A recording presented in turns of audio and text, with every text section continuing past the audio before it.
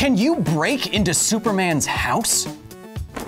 If you are the most powerful person on the planet, you are undoubtedly going to make some very powerful enemies. And you can't just keep things, expertly hidden forever. Eventually, you're gonna need a place to stash all your super stuff. Superman's Fortress of Solitude is the perfect place for this, and he keeps it under lock and key.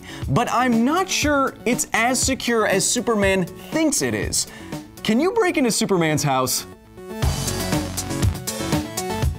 Who am I? Who could say? Today's question was brought to my attention by @FireWizard1000 on Twitter, and it's specifically about the Fortress of Solitude as portrayed in All-Star Superman. Instead of some incredible security system, Superman has just a simple house key placed under a mat. But that key, according to him, weighs 500,000 tons because he crafted it from a, quote, dwarf star. Superman claims that he is therefore the only person on Earth that can lift and use the key. Or is he? Let's run the numbers. First, Superman's key is made out of dwarf star material. So what is a dwarf star? In astronomical terms, a dwarf star is just a star with a relatively small size and power output, or luminosity, compared to the rest of the stars in the universe. Technically then, our own sun is a dwarf star, but I don't think this is the kind of star that Superman means. Ooh, that sunlight feels good. Ooh, just 1 second. Okay. Superman doesn't just say it's dwarf star material, he also says that that material is super dense. And if that's the case, I think he is referring to white dwarf stars. White dwarf stars are smoldering stellar cores that are what are left over after a star dies if it doesn't have enough mass to become something else. And they are ridiculously dense. A white dwarf star can pack the same amount of mass that the sun has in the same amount of volume that the Earth has, and the Earth is 1,000,000 times smaller than the sun. White dwarf densities, therefore, can range between 10,000 and 10 million grams for every cubic centimeter of volume, and this material would in fact make a key very, very heavy, but that all depends on how big that key is. It's hard to actually tell just how big Superman's Fortress of Solitude key is, so I measured my own house key, which looked similar enough. My key had roughly 1 cubic centimeter of volume. Now, some of you might be able to see the problem already. We just said that white dwarf densities range from 10 kilograms per cubic centimeter to 10,000, and 500,000 tons, what Superman states, is 500 million kilograms. Do the math given our range of white dwarf densities, and you get a mass for Superman's Fortress key of between 9 kilograms and 9,000 kilograms. If Superman really was talking about white dwarf stars, he was off by a whole hell of a lot.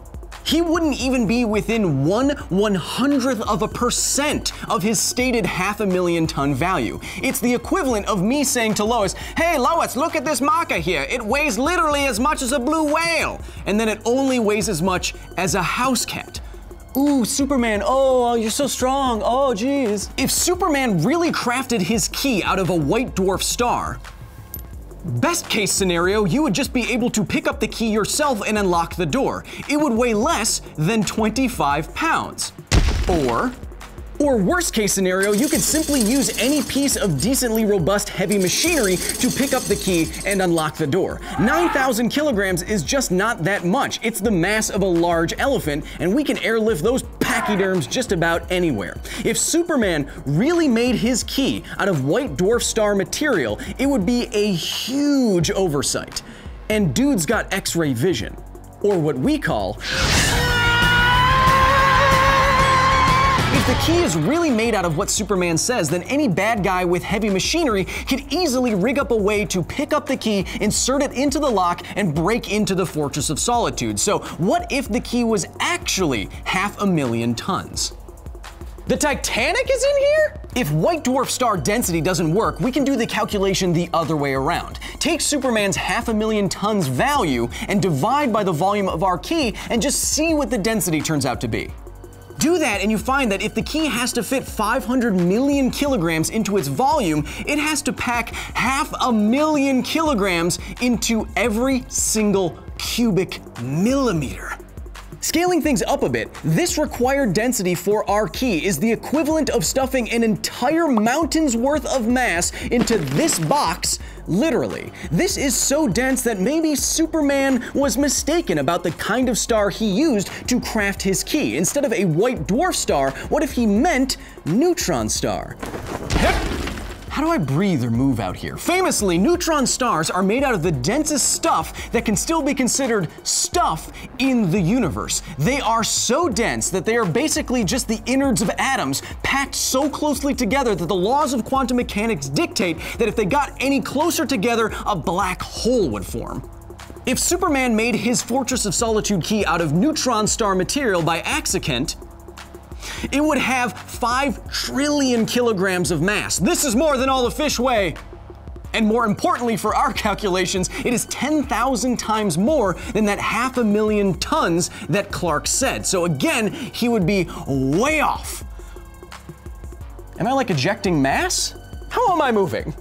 Now I know what you may be thinking. Why don't we just why don't we just use the calculated density value that we just got and apply that to the dwarf star that Superman was using? Just stipulate that whatever star he had has that density. That's the problem. A dwarf star can't have that density. Inside a white dwarf star, it's not thermal energy like in our sun that is preventing further collapse due to gravity. It's electrons and what's called electron degeneracy pressure. Those electrons inside of the white dwarf star don't want to occupy the same space as their neighbors, and so they fight gravity that way. But this doesn't go on forever. If the core of a white dwarf star has or attains 1.4 solar masses, 1.4 times the mass of our sun, it hits the Chandrasekhar limit, which is the limit at which electron degeneracy pressure can no longer fight gravity, and then it collapses down into a neutron star with neutron degeneracy pressure supporting it against gravity, and it can be 100,000 times smaller and therefore way more dense. Because of this collapse limit, Superman's key density kind of has to be one or the other. Again, the Man of Steel's numbers are not ideal. Let's give Superman one last chance. If he really is correct about the mass of his fortress key, how would the shape of that key have to change in order to accommodate it? Okay, again let's assume that Superman is really using white dwarf star material to craft his key and that the key still has to look like a key. How thick would that key have to be to have the correct density and the 500,000 tons value? Well, let's start with the thickness of a single key. And now let's see how thick the key would have to be.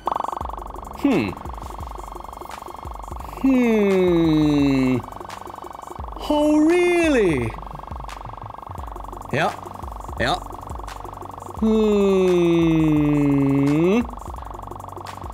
Yeah. Oh! Oh, wow. Silly. For the Fortress of Solitude key to have the correct stated mass and the correct white dwarf star density and still look like a key, it would have to be 87 meters thick, almost as thick as a football field is long. Come on, Kent, get one part of this right, dang! Just to be thorough, let's see if the thickness changes if Smart Boy Superman actually used neutron star material and the key would have to still look like a key. Then the key would just be this thick. Oh, I'm sorry, were you having trouble seeing that? That's because this kind of key would need to be 4 micrometers thick. Your eyelid is 200 times thicker than that. Come on, Clark, dang!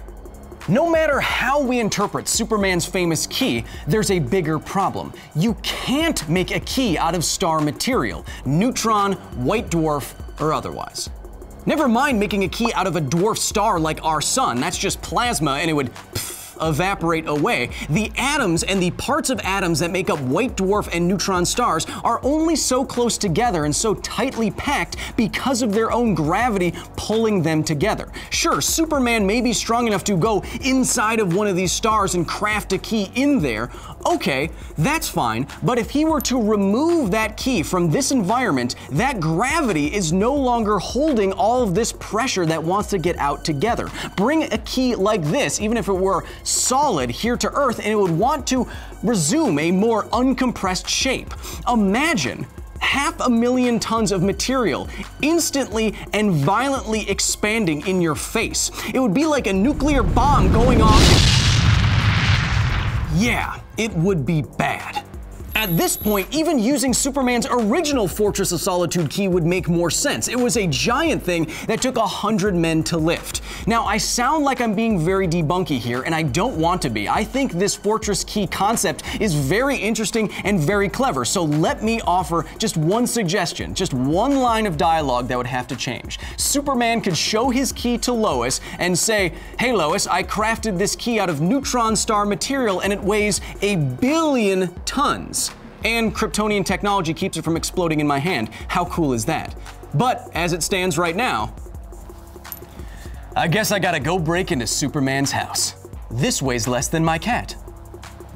So, given the famous frames from All-Star Superman, is Kal-El really the only person on Earth that can lift and use the key to his Fortress of Solitude? Well, that depends. Do we take Superman at his word? Because if the key is really made out of dwarf star material, then at the low end, you could pick it up unaided. And at the high end, you could pick it up with heavy machinery that you could get just about anywhere. And if it's really 500,000 tons, then it can't be dwarf star material, and if Superman got that wrong, the key would have to stop looking like a key and more like something that is completely transparent or stupid thick. But hey, if I had a secret ice palace with a cool key, I'd be bragging too.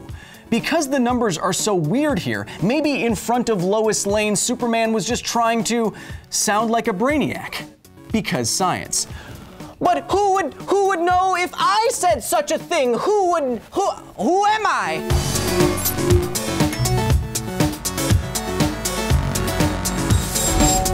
So here's one thing that would look probably absolutely right. Given the range of the masses that we're looking at for the key, and the surface area of the key, and the compressive strength of stone, the key could plausibly leave an impression of itself in the stone, just like you see in the comic.